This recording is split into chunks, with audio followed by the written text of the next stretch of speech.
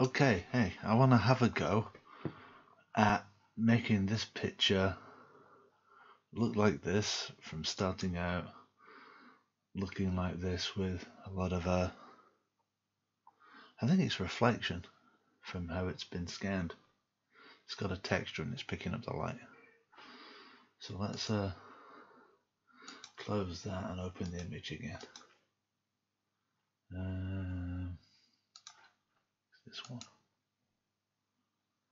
Okay. Let's get rid of this from the top as well because we don't need this. Hide notification. So I'm going to unlock my background and duplicate it by dragging it down to the plus button. The next step is to blur this image.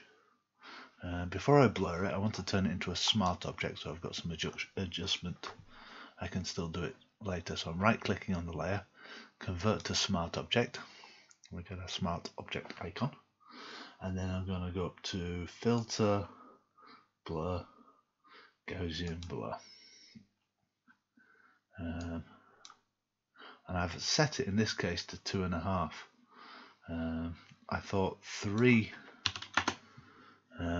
maybe made the whole image a little too blurry, and 2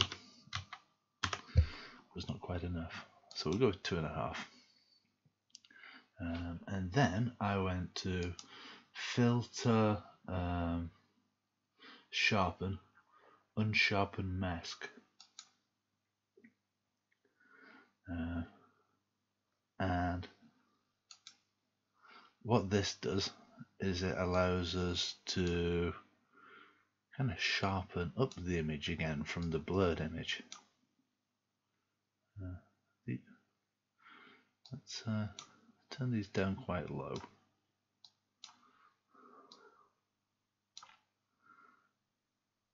Doesn't seem to be making a whole load of difference. But if we go before, after, you can see we've actually got rid of all those shiny bits. Now, oops, I didn't want to do a layer mask. I wanted to add a levels adjustment to it. You can see we've got on the histogram, there's no real color information down at this end. So if I drag this little arrow across that way and drag this little arrow to do the highlights back this way, it just sorts out a lot of the background. You see there is still some of this grain in there, but if you compare to the starting point, it's got to be maybe twice as good. Thank you for watching.